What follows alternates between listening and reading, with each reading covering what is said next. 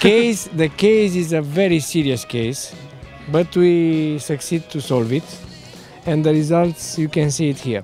It's an old Romanian brand born in '67 during dictatorship, which exists in capitalist time and will exist probably forever as long as an advertising agencies like ours will do the job for them. Did you expect to win this Grand Prix? We expected to win also in the Cannes Film Festival also, not only on the advertising with festival. the same films. Yes. With the same films. What's the importance for you, for the agencies, to be here with 2 Grand Prix? For the country and for Eastern Europe as a region, I think it's amazing. I mean, one Grand Prix would be the first Grand Prix in the region.